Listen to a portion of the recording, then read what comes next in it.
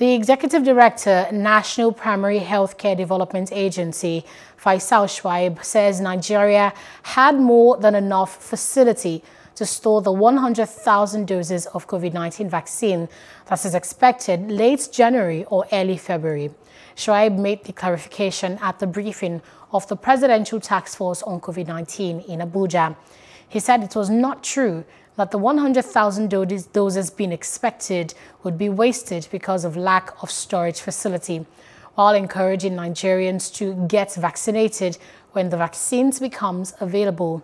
Shuaib said the chances of spreading the disease are significantly reduced when community members are vaccinated.